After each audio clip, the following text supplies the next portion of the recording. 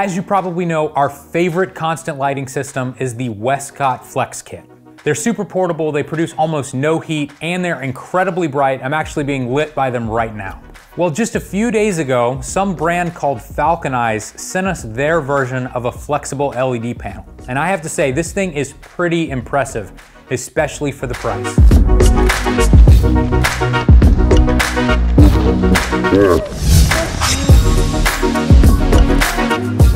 Now, probably the worst part of this entire kit is the bag. This thing's an absolute joke. You're probably going to want to immediately throw it away, but the contents of the bag are actually pretty impressive. The panel itself is fabric, it's flexible, it comes in this tube, and you can use it without any sort of frame if you want to. We actually stuff ours inside of soft boxes at times. But if you want to mount it directly to a light stand, you can easily use this included bracket.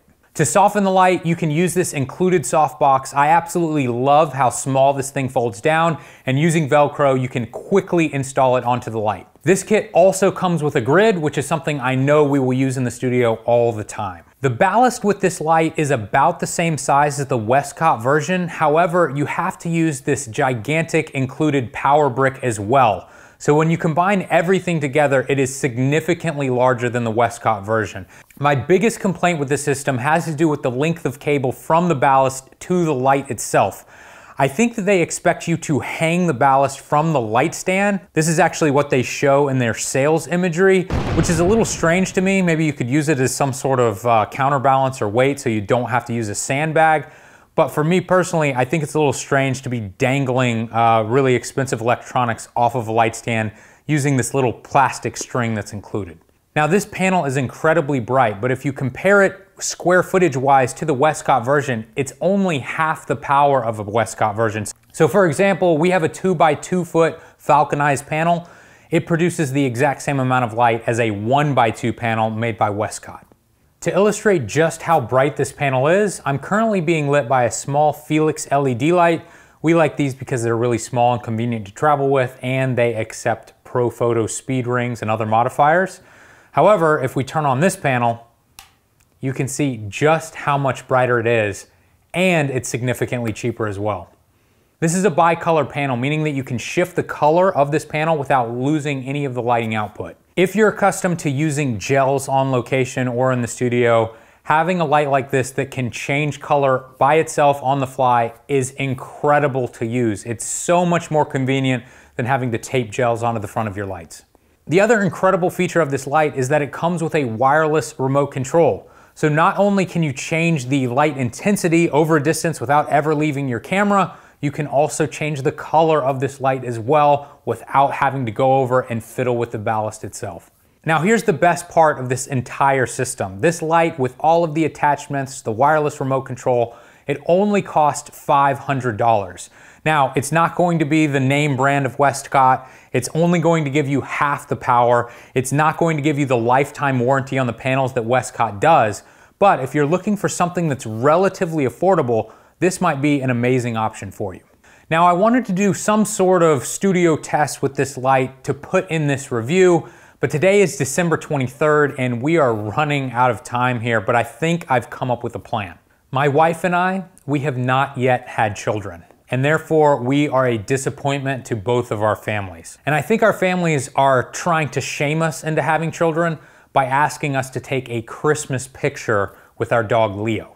I was going to ask Patrick if he could take a quick shot of us later this afternoon before we leave to go see our families. But what I'm going to do now, I'm going to give him a call and I'm going to actually get him to take the picture of us using this panel, but we need the shots taken outside. So let me see if I can get him to do this. Hey, would you mind taking a picture of Katie and me in like an hour? Just like a Christmas picture, or we just want something at the park. So this isn't really an outdoor type light. I think we'd use a speed light or a B1 99.9% of the time if we're taking portraits outside, but this should be fun. Let's see if it works. Here's what we have to do, Patrick. You have to use this LED light panel to take a portrait of us outside. A photo? Yes, with this still photo. The D50. Why wouldn't I just have a strobe light? I know, it's ridiculous. Shouldn't we be doing a video review with a hot light? Yes, and it should probably be inside, but we're kind of running out of time here at the end of the year, so this is the most untraditional review we could possibly do. It almost makes no sense at all. And the other problem, potential problem, is that I'm going to try to power this entire thing using this Vagabond.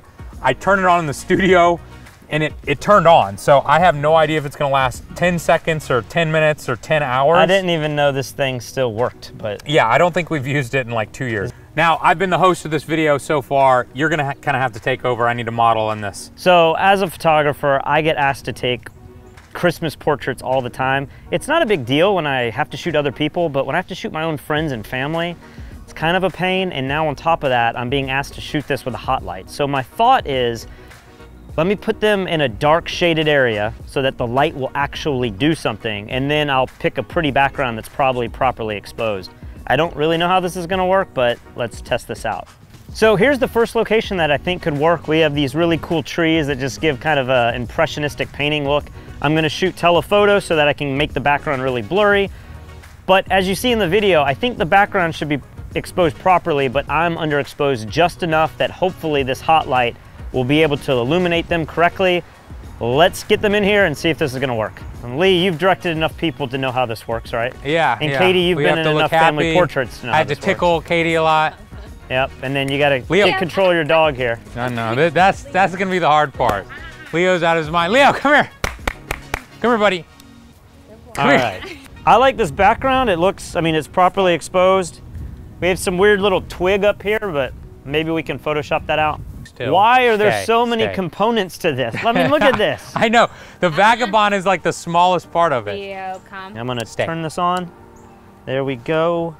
So I also have color temperature. We can mess with color temperature too. Let's do a test shot here. It's working. Apparently, the battery might die, so I gotta do this quickly. Very quickly. I'm gonna just take a bunch of these because you guys are looking so good. You gotta make sure Leo's looking at the camera. We cannot deliver that to Katie's mom with Leo looking over there. Leo? Gosh, I would like more light though. What I think I'm gonna have to do here is I'm gonna side light you a little more so that I can get the light closer because I can't get it from the front, but then I might have to have you guys angled towards the light maybe. Okay. I don't know. Just as long as we look good. Leo, what are you doing? Come on here. Come here, bud. So I'm going from ISO 200 to 640. So what I'm gonna do now that I got the photo that I think looks good is I'm gonna turn the light off to see what it's actually doing. All right, so this is the same exposure. Oh, that's a big difference.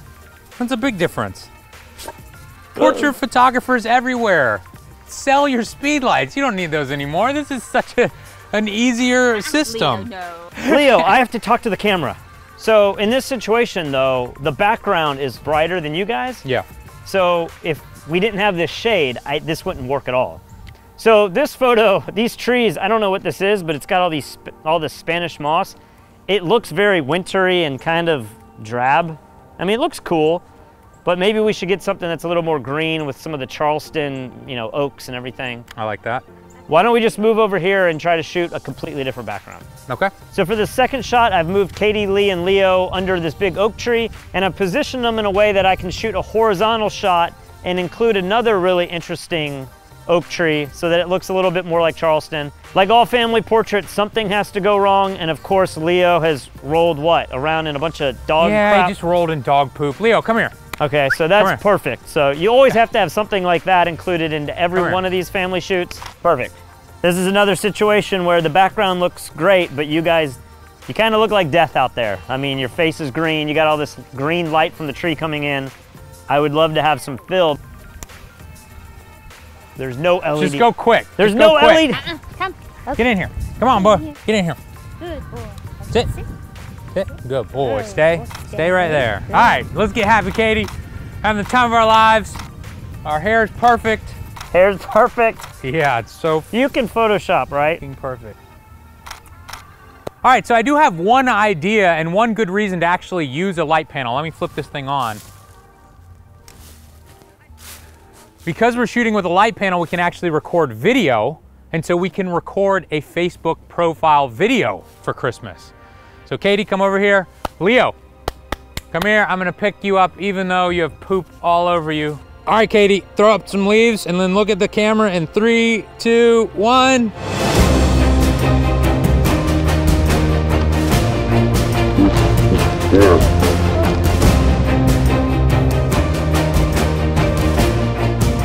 So overall, do you think this was a success? I don't know if it was a success. I think we got some pictures. We got my dog spazzing out and scratching me in the face, so somewhat of a success. There he is again. What do you think are the advantages of something like this? Obviously, you're not going to be able to film video with the strobe.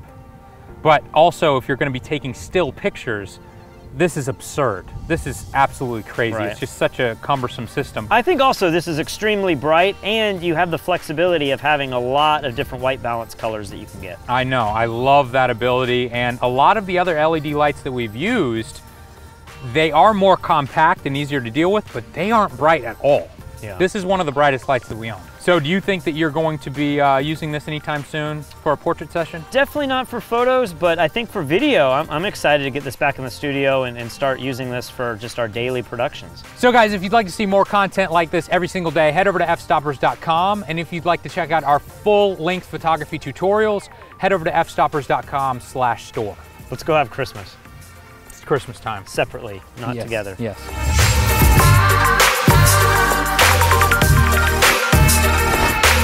As you probably know, our favorite constant lighting system of choice, As you probably know, our hot light,